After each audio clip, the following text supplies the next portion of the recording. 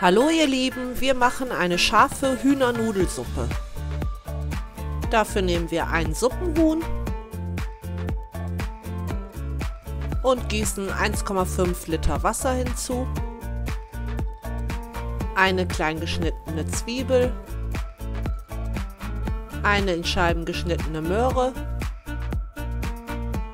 eine gewürfelte Knoblauchzehe, ein Stück Ingwer in Scheiben geschnitten,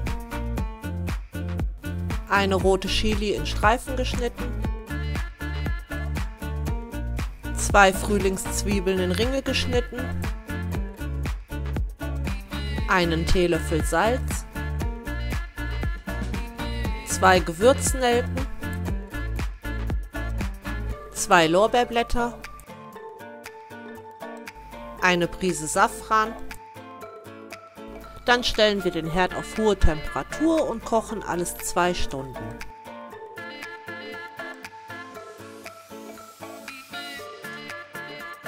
Danach entnehmen wir das Huhn und trennen das Fleisch vom Gerippe. Die Brühe geben wir durch ein Sieb und geben danach die Brühe wieder zurück in den Topf. Dann fügen wir eine gewürfelte Möhre hinzu, 2 Frühlingszwiebeln in Ringe geschnitten und 125 Gramm Suppennudeln. Das kochen wir dann weitere 30 Minuten. Danach geben wir das Hähnchenfleisch hinzu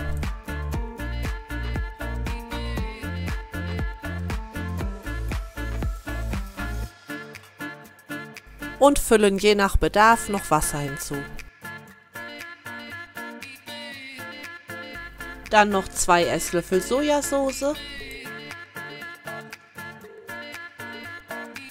und schmecken ab mit Salz und Pfeffer.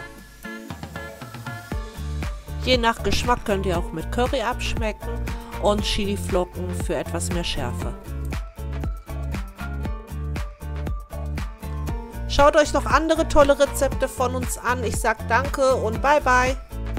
Schaut mal bei uns rein. Wir haben ganz viele Playlists. Die Rezepte sind nach Kategorien, Festtagen und Kontinenten sortiert. Da ist für jeden was dabei. Und natürlich abonnieren nicht vergessen. Danke. Ciao, ciao.